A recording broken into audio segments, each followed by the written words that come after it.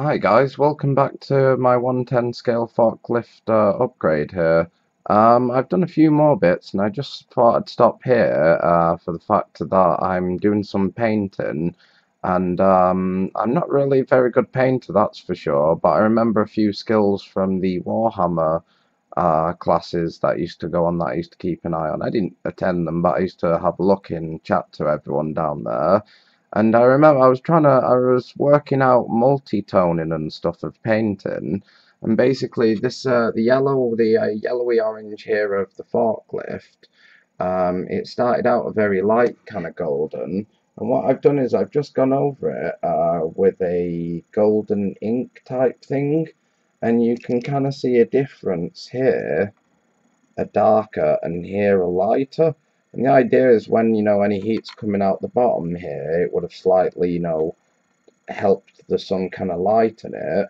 And the idea was not only does it kind of make it look a bit weathered, which I actually do like the look of, could do some rust down there if it's not, the real thing's not made out of plastic, but the only reason why I like the multi-tone here so much is because when I want to make extra parts for it, if I want to put some lights on the front there, or a little side light here so I can shine down on anything that's next to the forklift, well, if I paint them one colour, say like these here, these are little headlights I'm working on for the LEDs, there's one drying with a bolt in it. The bolt's keeping the shape in the headlight where this one's dried, and I've just took it out now. It started out as a little orange pack to keep Allen keys in order, and I've just cut it up, little rubber things off, and then painted it.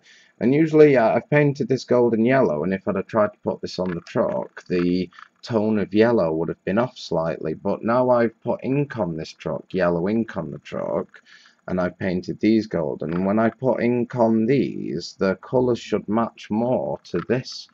Otherwise the base plastic colour of this truck originally would be a bit different tone to this, and they wouldn't really blend. So I just stopped to show you, it's just a basic Citadel ink I'm using at the moment. This stuff, it's not very good in its torn packaging there.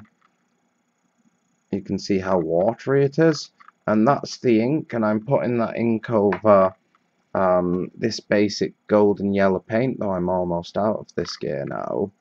And I'm sorting those. I'm just letting these dry. This is going to be my little spot lamp thing. The spot lamp, I've got a positive and negative there coming out of the spot lamp for the LEDs. So the LED you can see down there, positive and negative. They've got gaps between them and aren't touching, so they won't bridge each other, which is really good. And you can just see here I'm holding on to one of the tailor's pins I was using for my pallets that I've just threaded through the top of this plastic cap for a pen lid. So I'm hoping that I can get that kind of somewhere around there once I've done, and that it'll focus the lighting more into a spotlight down here around the forklift than dispersing everywhere else. I've dealt with that, and also on the bottom here where there'd be lights, I've drilled a hole straight through the plastic. There was another black plastic case behind this yellow plastic, so I drilled straight through that too. And I've just tried an LED, and the LED fits nicely in there and just comes out perfectly. Same on the other side. So I'll wire those up with lights, and I'll run the lights, hopefully with a bit of discretion, up in the arches, straight up behind here, up along here into the cells on the top. I'm using a little Zippo case as like a carry pouch. Be kind of placed something like there. On this real little carry case, I've made the case out of a PC drive cover that would be on a PC tower. That if you didn't have a drive in the tower, you put a little metal grill cover over it, which is the grill cover. Chopped the end off here, had added some metal chaining. The metal chaining is 1/16 scale, but still works at 110 scale. It just looks thinner chain at 116 is all. It looks just thicker here, but it still works. That's a battery cell to just so it looks a bit like a fuel cell, like a gas cylinder or something, and you're driving it about the place. Some wood for the pallets, which are actually perfect 10 centimeter, 100 millimeter long planks there, which go on the pallet, so that's looked pretty cool. And I just put one of the pallet blocks there in there to keep the thing in place, you know, the power bank. This power bank behind the driver's seat for the third cell has gone on nice. You can see the USB out there, and with this I'm afraid I didn't get the looks quite handy that. With that I'm afraid I didn't get the hinges sorted, but no mind. And you can see how in there I can charge the third port there.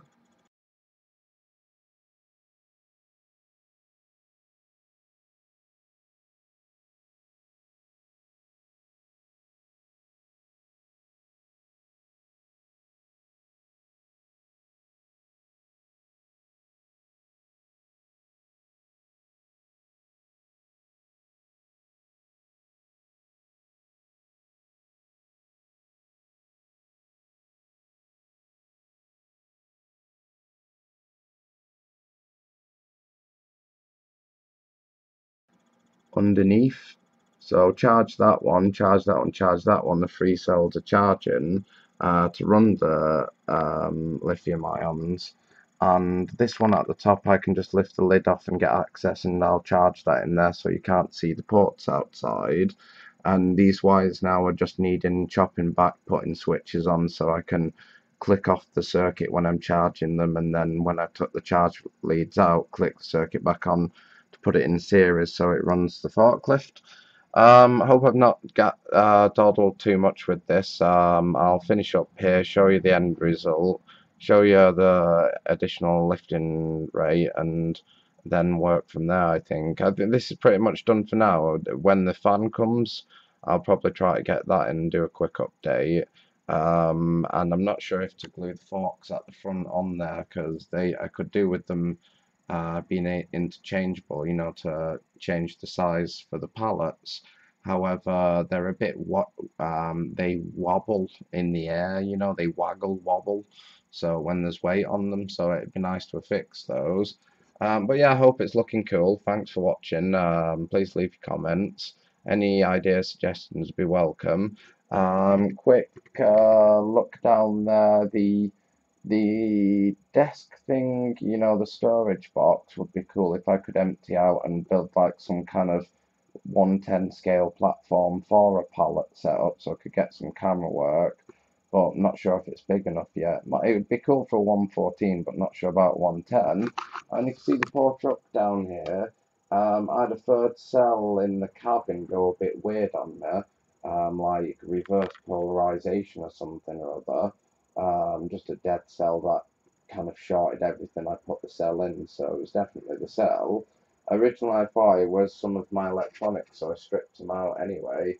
But it did give me a chance to improve the soldering joints and to upgrade the USB PCB boards, as there's some more modern, stabler ones out, and they look cooler because they flash when charging. So this I'm going to solder up in the next day to put back together. It should be more reliable, and I don't mind the setback of it. I was trying to get it going the other day, prep it for taking it out, but then the cell died on me and none of the servos had worked, so I was buggered. Thanks for watching. Get these updates on as soon as possible. You know what I'm like, I'm pretty slow on my uploads, but I do have a lot on and stuff, so no worries. Thanks for watching. Catch you up. See you later. See you.